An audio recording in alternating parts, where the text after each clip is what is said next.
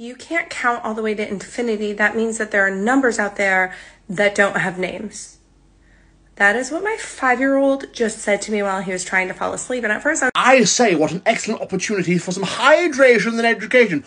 Also, upcoming continuity error with my t-shirt.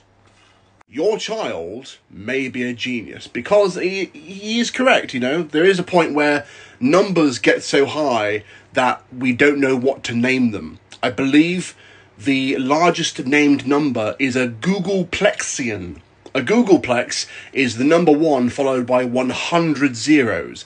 A googolplexian is a googolplex times 2. So it's a 1 and then 200 zeros. Now here's the thing. Argumentatively, all words were made up. You know, the source of all language was essentially grunting, in human language at least.